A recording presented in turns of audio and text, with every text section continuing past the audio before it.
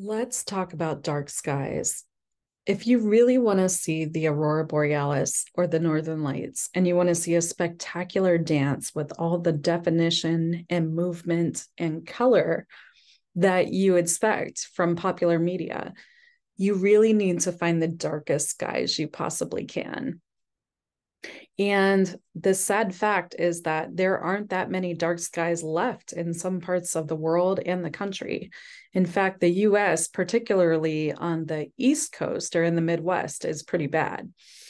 So I started on this page, which is an article about the Bortle scale. The Bortle scale is um, a scale that was created to kind of talk about dark skies and how when we add artificial lights and light pollution, we can start to lose the visual of our stars, our Milky Way, and even the northern lights the closer we get to light pollution. This scale was invented by John Bortle in 2001, appearing in a Sky and Telescope article. And now it's the go-to scale for talking about how dark are your skies really?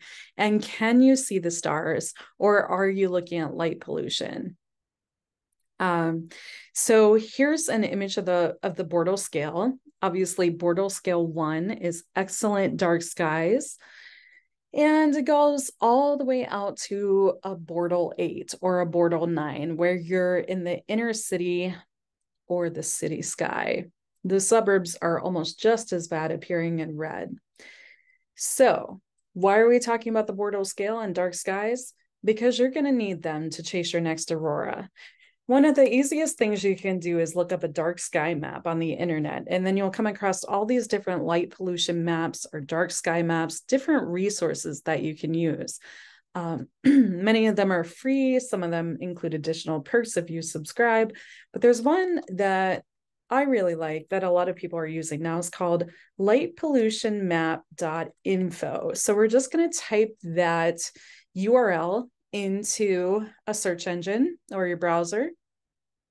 And from what I've heard, this was actually created out in Europe. So we are going to end up in the wrong part of the world here. But as we start to zoom out, okay, I was mistaken. We actually landed pretty close to where I live, which is in Michigan. And I used to live up in Minnesota and was originally born and raised in Ohio. So from the Midwest and the Great Lakes region for sure. I'm a Great Lakes girl. But here, as we zoom out, we can see that we have the dark sky map for the United States, especially the lower 48 states of the US.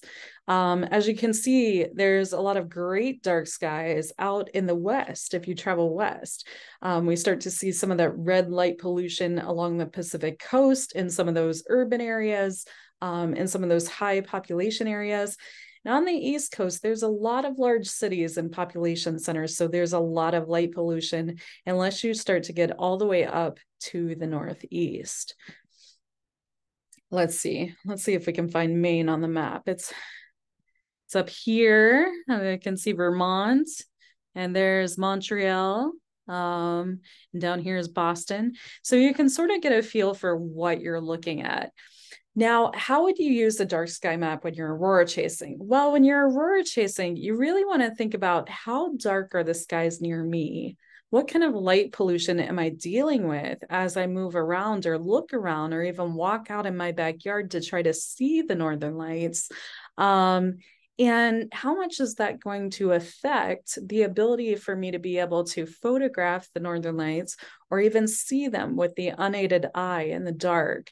As you can tell, as I sort of zoom around the state of Michigan, especially in the lower peninsula, we have a lot of large cities and urban centers in southern Michigan, and then the skies start to get very dark in northern Michigan, especially above the 45th parallel, which runs through Leland, Gaylord, and Alpena, just about. So right through there. That's really a hot spot for aurora activity around that parallel. Now, the UP, I know what you want to say. You want to say it's not on the map.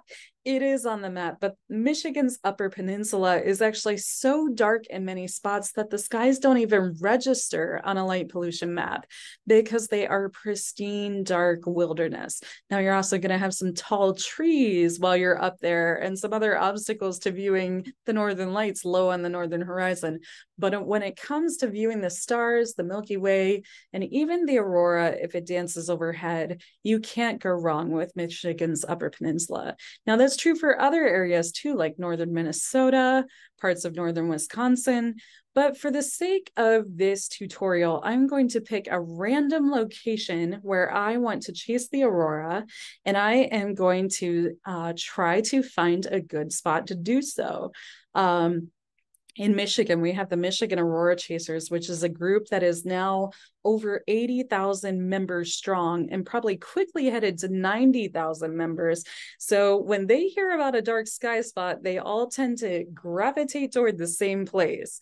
So let's just say I'm going to take a road trip all the way up through northern Michigan, through the Upper Peninsula, on across Wisconsin and Minnesota to North Dakota, where the population centers might be big, but there's really not a lot of people living up there. All right, so I can kind of see North Dakota on the map. Here's the trick. All right, when you're aurora chasing, you want dark skies, right? But you're also looking north to try to find the lights.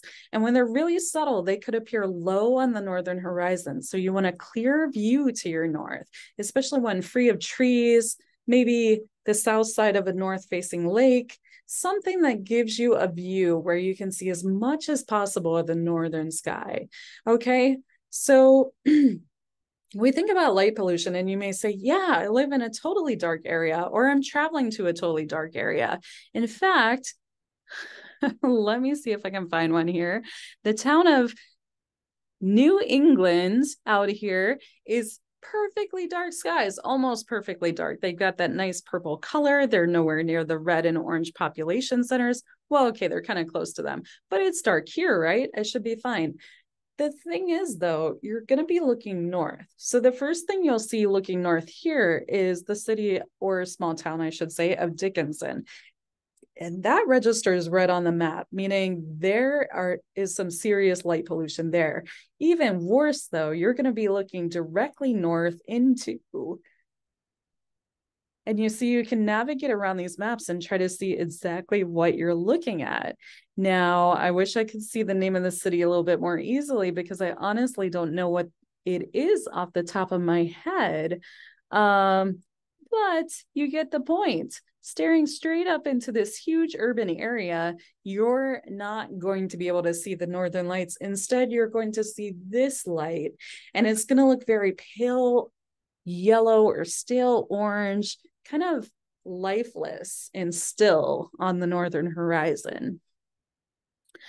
Okay, later I will figure out what that city is, and then it will all make sense.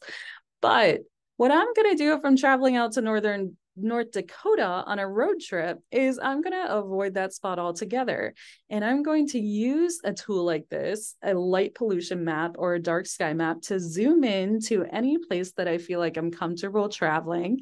And of course, you should probably know a few things about this place or about this area or even about your trip that will keep you safe on your journey.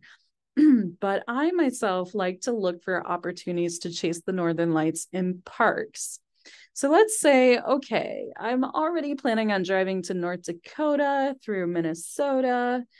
I don't want to stop in Minnesota. I want to get through Grand Forks and I want to keep on going west. And then I don't want to end up near any major cities. So I'm going to go beyond Devil's Lake. But I'm going to try to find an area to chase the aurora in this section. The good news is there's no major red spots on the map to my north, except perhaps for Brandon up in Canada. But that's a pretty small city, and it should be a small obstruction to the view. The nice thing about these maps is once you zoom in very, very close, you can start to see town names and streets and even street names or lake names. And if you really spend some time concentrating on your search, you can identify areas that might have potential. Now, the best thing to do when aurora chasing is to scout out a location with full knowledge of what you're getting yourself into and what to expect while you're there. And then to look at it during the daylight so that you're completely prepared for anything you might come across. And maybe to also scout it out during the nighttime so that you know if there are streetlights or other obstacles like that to overcome in the dark. All right, I can see here that there is the Turtle Mountain Indian Reservation. That's got some light pollution, but it's also entering the north side of a green part of the map into the purple skies. So maybe if I zoom in over here by these lakes, okay, now I can start to see there's green on the map here that may indicate a park. And what I'll do sometimes is I'll pull up a Google map right alongside the dark sky map I'm looking at, and I'll compare some of the road signs and the neighborhoods and that sort of thing. And so here, as I zoom in, I can see, okay, what I need to do to get here is to take 24th Avenue Northeast is the road here that goes right alongside it. And there's a recreation area called and I'm going to pronounce this wrong, let's just say it's the Butte St. Paul State Recreation Area. Okay, I'm pretty sure that's pronounced, but I see this recreation area and it's on the map. It's in the dark skies. It's got a huge green swatch on the map, meaning it's probably a park. There may not be any lakes for me to stand at near there, at least not that touch the park trails, but there are some good options nearby. And there's one of those lakes right there. So as I zoom out, again, I can sort of check the area and I'll see that there will be light pollution to my east, light pollution to my west, especially to the northwest, which might affect an over sky view if you're trying to see aurora completely overhead. But to the north, the first obstacle I'm going to run into is Brandon. And if we were all the way zoomed out, that's actually kind of a small blip on the map relative to most of the cities we see in the Midwest. So that spot right there, that recreation area hiding up at the top of North Dakota, might be a good spot to go to watch the northern lights, especially if I scout it out during the daytime and then scout it out at night just to make sure there's no glaring street lamps. Now, you can do this in major population areas too. I happen to reside in Ann Arbor, and that is a major problem with light pollution. Not only do we have the major metro area of Detroit, we also have Ann Arbor, and we also have red all around us. But in my experience, as someone who loves cities and who's lived near them for a long time, I have also found that during very strong conditions, it is possible to see the aurora from some of the yellow or orange areas on the map. You're just not going to have as great of an experience. So if I wanted to try to find a spot to sort of travel to around my own hometown, all I'd have to do is really kind of zoom in, look at the road signs, identify some of the local parks, figure out what their open status is at night and some of the parking areas and other safety precautions. And voila, I might have a plan. So that is how you can use a dark sky map to your advantage. And I highly recommend it.